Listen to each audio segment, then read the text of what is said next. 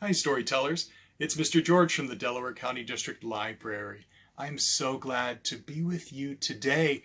I have a special thought. I've been thinking about a song of mine, and it makes me think of you and me and everyone around us. It's a classic song. You might know this one. It's called The More We Get Together. Here we go.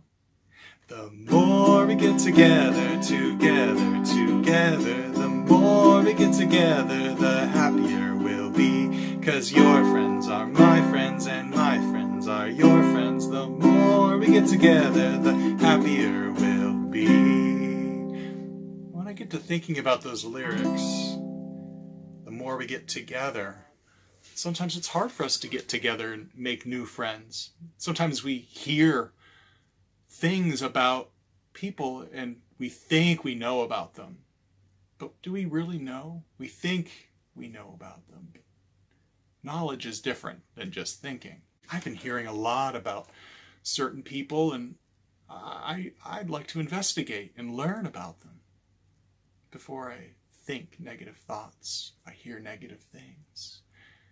I like to research and learn more. Oh, I've got one book. There's an interesting one called Let's Look at China. It's a Pebble Plus series. I've shared these before, and I really like these. Especially with Asian Pacific American Heritage Month, you could learn about different countries. And here, oh, this one's got, it's Where is China? From mountains to deserts, in the wild. Oh, learn about the people. There's a chapter on that. At the table, I wonder if that's about food. Festivals, we like our festivals, and other folks do throughout the world.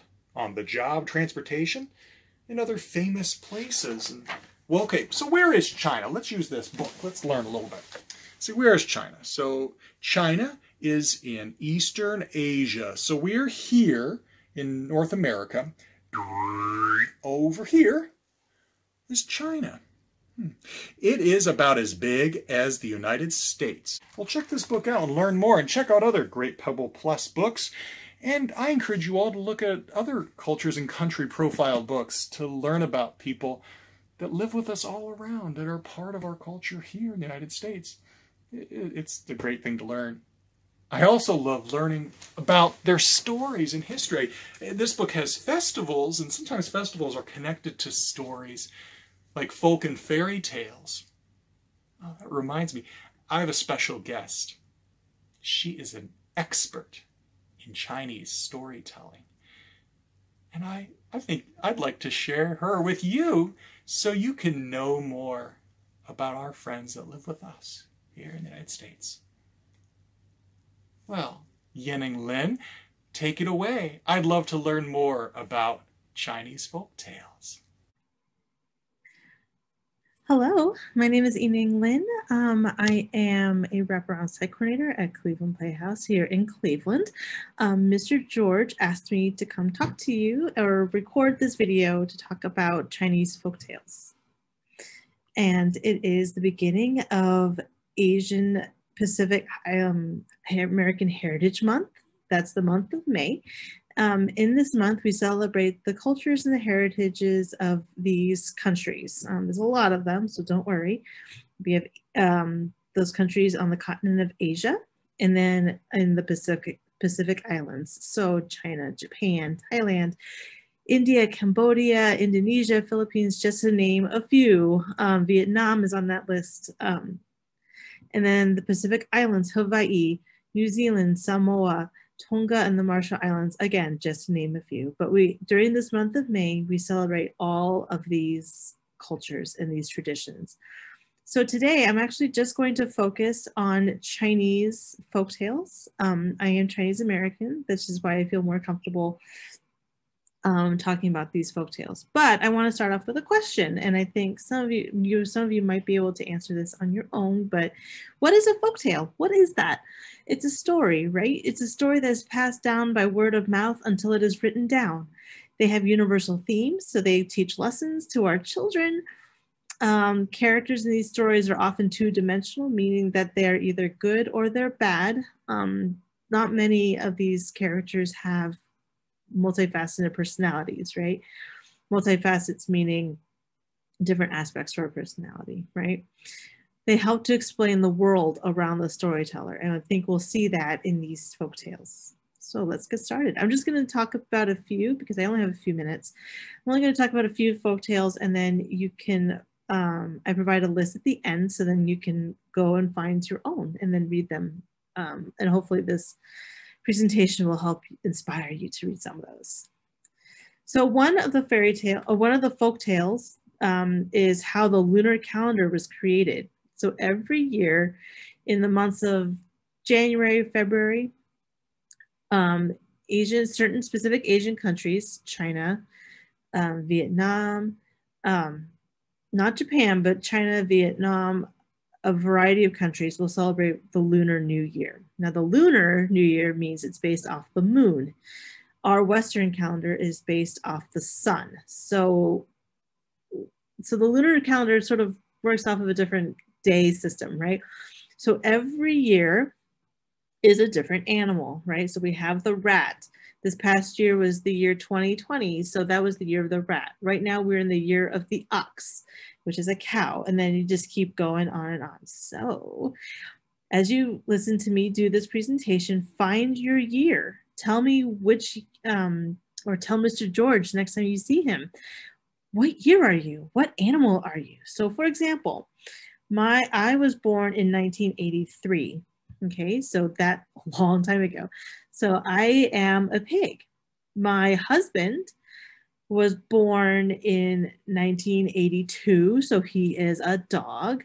My son was born in the year 2020, so he is a rat.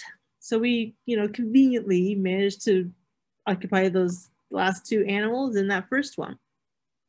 So find your year. Tell Mr. George the next time you see him, I am a cow. I am a rooster, So the story of the lunar calendar. The Jade Emperor, who is the king of heaven in Chinese culture and traditions, decided to hold a race among the animals. These animals who won those races would become his guards. The rat won, because they're crafty. Rat won by jumping on the back of the ox as the ox swam across the river. And the rat won first place, and the ox came in second. The tiger won third place by running faster than the rabbit, who came in fourth. The dragon flew into fifth place, while the snake came in sixth, rather. The horse and the goat were so polite that they said that each other could go first. So the Jade Emperor rewarded the horse with seventh place and the goat with eighth. The monkey fell behind, but eventually caught up and he got ninth place. The rooster, the dog, and the pig came in 10th, 11th, and 12th, which is why the animals are in the order in which they are placed on the calendar. So that is how we have the lunar calendar, and that is how we have the animals in their specific orders. It's because of that race. Chang'e Hoi, this is the origins of a festival in China called the Mid-Autumn Festival, and we eat mooncakes during that time. And these are filled with delicious things like red beans. Sometimes there's egg inside. It's just full of deliciousness. Chang'e was married to the archer Hoi, who shot 9 out of 10 suns in the sky, out of the sky, to prevent those suns from scorching the earth. As a reward, he was given the elixir of life, which would then give him immortality. He chose not to take it because he didn't want to live without his wife. So he gave it to Chang'e for safekeeping.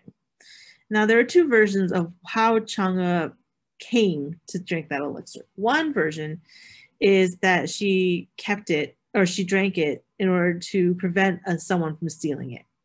The other version is that she was just selfish and she wanted to drink it for herself. She was greedy.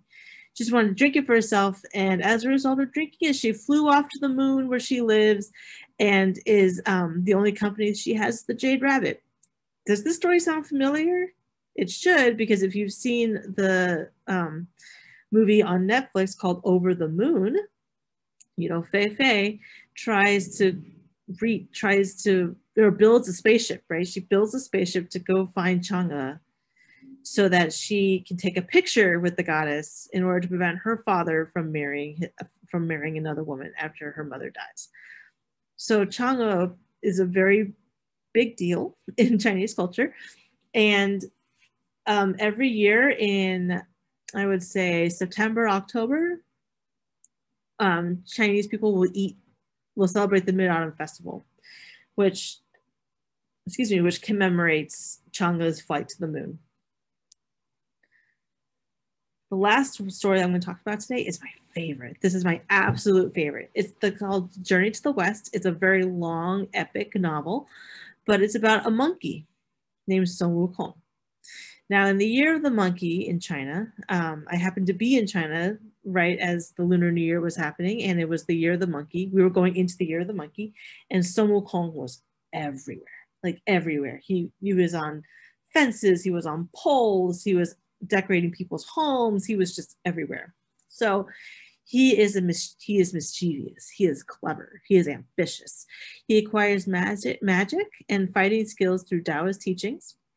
And the story, which is again very long, is 4 massive books, about that thick, documents his battles with heaven and his journey to the West, which in this case is India, with a monk, a pig, and a friar, and a horse. And a horse that is actually transformed from the son of a dragon. And they travel to India to bring back the Buddhist scriptures back to China. So that is how Buddhism came into China. This is my absolute favorite. If you look up Monkey King or Sun Wukong, the spelling is right here on YouTube or on Google Images. You'll find these images everywhere, and you'll actually maybe see him perform. There are plays in Chinese culture called Jingju, Jingju, and that is one of the traditional theater forms in China. And one of their favorite plays is this one right here, Sun Wukong. Okay, and he fights. He does fantastic things. It is a lot of fun to watch. And you don't need to know the language. That was just even better, right? So before I leave you, I just want to list some other Chinese folk tales that you can go and find and read, and maybe you'll actually find some other ones that aren't on this list. So we mentioned 2 of them in previous, when we discussed Chang'e. So one of them is about Hou and the 10 sons, how he came to shoot 9 of the 10 sons out of the sky. Another story is of Jade Rabbit, who lives with Chang'e on the moon, not on the sun, but on the moon, how he got there, right? Another one is Mulan, the woman warrior. We all know the Disney cartoon and now the Disney live action movie. And Mulan is a very big, important character in Chinese folktale. Then there's another one, Mu Guiying and the Yang family generals. Again, another woman warrior, strong women, saving China, right? And then we have another one called the White Snake, which is a lot of fun. And she goes to find a secret, an herb for her husband who is ill. And she fights off demons and in order to get that potion. I hope you learned something today. I had a lot of fun putting this together, so thank you, Mr. George, for asking me to do this. Happy Asian and Pacific Heritage Month. Go out, enjoy hopefully it'll get sunny again. It's kind of gloomy here in Cleveland. Enjoy the weather. Explore some Asian cultures while you're looking around the library. Okay, and then Mr. George will tell me. All right, I'll talk to you soon. Thank you. Thank you so much, Yining Lin. I'm so glad that you were able to share your talents with us. And storytellers, those stories that she shared, take a look at DelawareLibrary.org, check out the catalog and search those stories. And of course, ask a local librarian for help finding those stories, and also to look into folk and fairy tales and traditional stories from other countries. There's lots of collections of stories from around the world to help you and me and others around us to understand that we're not so different, but also to look at differences and find that we are still so connected. Or remember that song, the more we get together, the more we get together, the happier we'll be. through books, that's a great way, and stories, for us to be together, even though we're not. To get us beyond hearing and just thinking about other people, but knowing more about them and learning about them and knowing that they're not so different, but really very similar. Storytellers, keep sharing the love of reading. Keep sharing the love of stories. And of course, keep transitioning from thinking to knowing. Bye, storytellers.